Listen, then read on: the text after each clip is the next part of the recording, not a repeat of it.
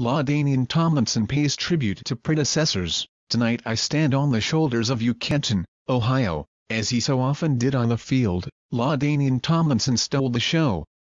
With a powerful speech calling for Team America to be a place for inclusion and opportunity, the great running back of the San Diego Chargers was inducted into the Pro Football Hall of Fame on Saturday night. The 2017 roster of entrants into the shrine was deeply impressive: quarterback Kurt Warner, defensive end Jason Taylor, fellow running back Terrell Davis, safety Kenny Easley, place kicker Morten Andersen and Cowboys owner Jerry Jones. All spoke eloquently, with bursts of humor and heartwarming stories. But Tomlinson's words resonated so strongly that he drew several standing ovations not only from the crowd of 13,400 but also from his now fellow Gold Jackets. "Football is a microcosm of America," Tomlinson said. "All races, religions and creeds, living, playing, competing side by side. When you're part of a team, you understand your teammates, their strengths and weaknesses, and work together toward the same goal, to win a championship. Let's not choose to be against one another. Let's choose to be for one another. I pray we dedicate ourselves to being the best team we can be, working and living together, representing the highest ideals of mankind, leading the way for all nations to follow." The fifth overall selection in the 2001 draft, Tomlinson won rushing titles in 2006 July and took league MVP honors in 2006, when he set a record with 31 touchdowns. Also a strong receiver, he added 4,772 yards and 17 touchdown receptions to his career numbers for 13,684 yards rushing and 145 scores. Tomlinson even threw 7 touchdown passes from 2004 to 05. He set a league mark with 18 straight games with a rushing TD. The 2006 NFL Man of the Year, Tomlinson was voted to the 2000s All-Decade Team. In his speech, he paid tribute to his predecessors. "I grew up dreaming about running the ball like the great Jim Brown, the late Walter Payton and the NFL all-time rusher, Emmitt Smith," he said. "Tonight I stand on the shoulders of you." He spoke of 2 brief meetings with Smith at a football camp when he was 12 and how that gave him the confidence to pursue his football dreams. It took Warner years to be discovered by the NFL. But the quarterback who went from working at a grocery store to winning 2 NFL MVP awards and 1 league title while reinvigorating 2 moribund franchises along the way was inducted into the shrine Saturday night. "People say Hollywood couldn't have written it any better," Warner said. "After this, they don't have a chance." Warner was an afterthought with the Rams, an obscure backup. But after starter Trent Green tore up his knee in a preseason game, Coach Dick Vermeil turned to the untested Warner. A few months later, both were hoisting the Lombardi Trophy, and Warner was the Super Bowl MVP. Warner led the Rams to an NFC Championship in 2001 and took the Arizona Cardinals to the Super Bowl in the 2008 season, barely losing to Pittsburgh in the final seconds. Undrafted by the NFL and a veteran of the Arena Football League in NFL Europe, Warner also played briefly with the New York Giants in his 12 pro seasons. "The road to our dreams has many detours," he said. He mentioned how a Wheaties box with Dan Marino on the cover inspired him to find a way back into football. Warner was presented for induction by his wife, Brenda. Tomlinson and Taylor were elected in their first years of eligibility. A star mostly with Miami, Taylor also spent 1 season with the Redskins and 1 with the Jets. In his 15 NFL seasons, the versatile end was a 3-time All-Pro and a 2006 Defensive Player of the Year. He had 13.5 sacks, 2 interceptions returned for touchdowns, 11 passes defensed, 10 forced fumbles, 2 fumble recoveries and 62 tackles that season. Taylor's 139.5 career sacks helped him make the All-Decade Team of the 2000s. He also was the NFL's Man of the Year in 2007. A 3rd-round draft pick from Akron, just down the road from the Hall of Fame, Taylor was presented for induction by Jimmy Johnson, who coached him for several years with the Dolphins. "I honestly can't believe I am here," said Taylor, who kissed the shaved head atop his bust when it was unveiled. "In 1992, I was at the University of Akron, just 20 miles away. It took 20 years to travel 20 miles to put on this jacket.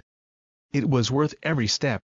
Taylor choked up several times, especially when talking about the late Gary Wickard, who was his agent, and, Taylor said, "Truly the father I never had." Terrell Davis had one of the most spectacular short careers in NFL history.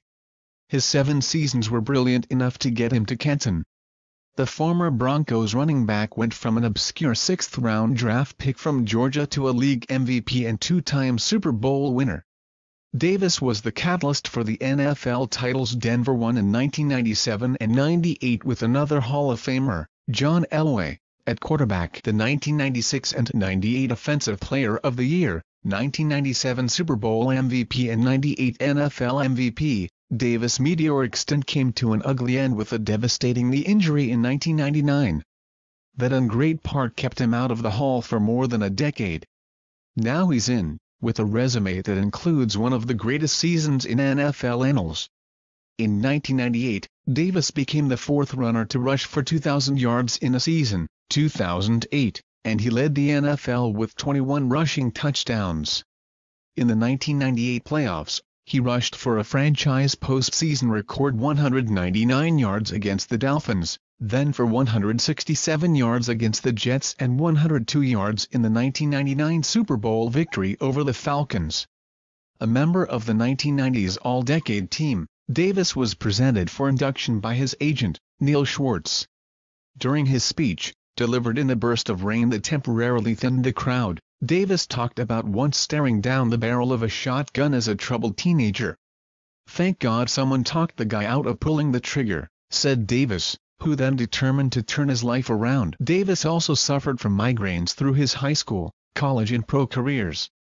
He campaigned Saturday night for Broncos owner Pat Bowlen to be enshrined in the Hall before saying of those who helped him get to Canton, "I salute every single one of you." The longest wait, 24 years, was by Easley, who was chosen for enshrinement by the seniors committee.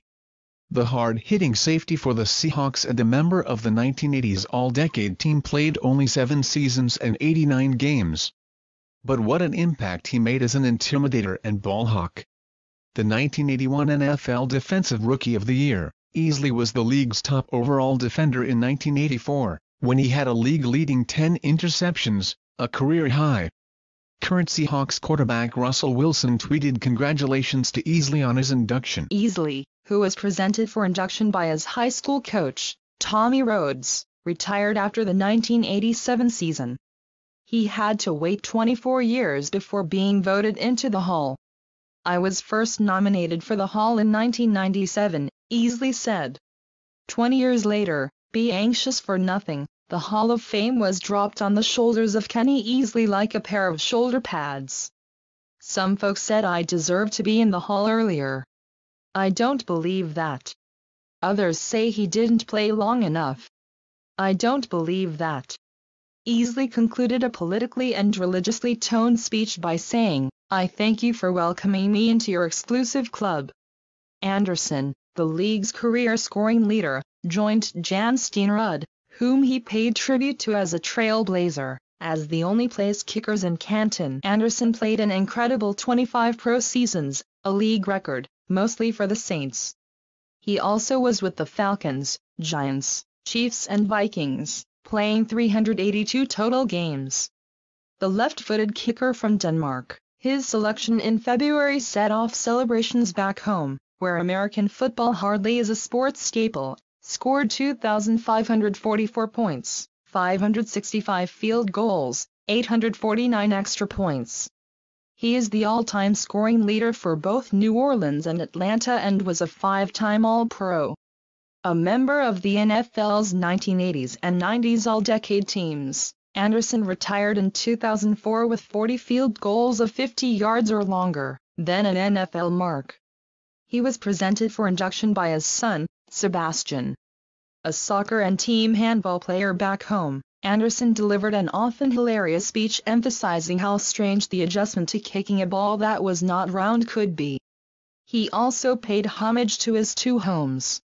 "Good evening, Canton, Ohio," he began. "Good morning, Denmark.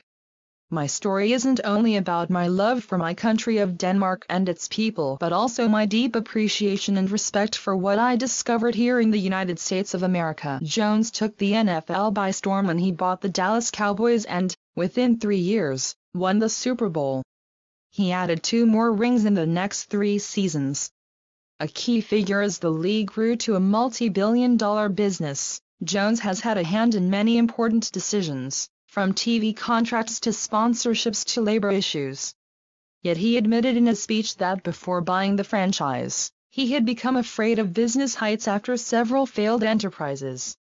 But he also learned, don't let anyone know you're scared, and just keep on keeping on. He swallowed hard and bought the team that was losing $1 million a month. Now, his Cowboys are valued at $4.2 billion by Forbes, which makes them the most valuable franchise in the world. "As someone who owned a team, I was always thinking how we could go to the next level," Jones said. Jones wore a pair of custom-made shoes gifted to him by Nike chairman Phil Knight.